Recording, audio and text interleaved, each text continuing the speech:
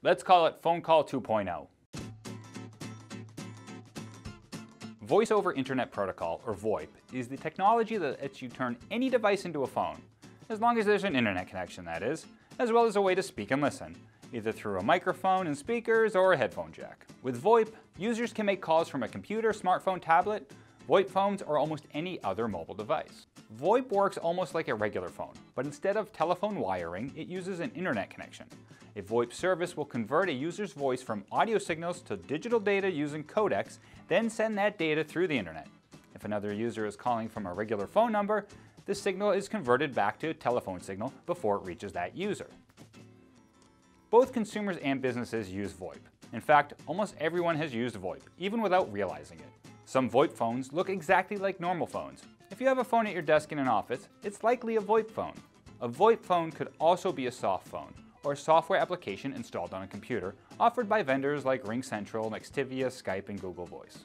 VoIP phones can also be USB phones, wireless IP phones, video phones, and conference phones.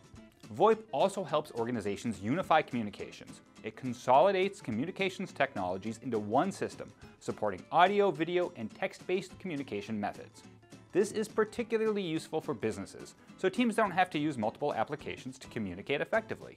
VoIP boasts other benefits, like additional capabilities like call recording, custom caller ID, and voicemail to email. Lower prices than typical phone bills, support for remote work as employees can call into meetings and communicate in a variety of ways, and low international rates.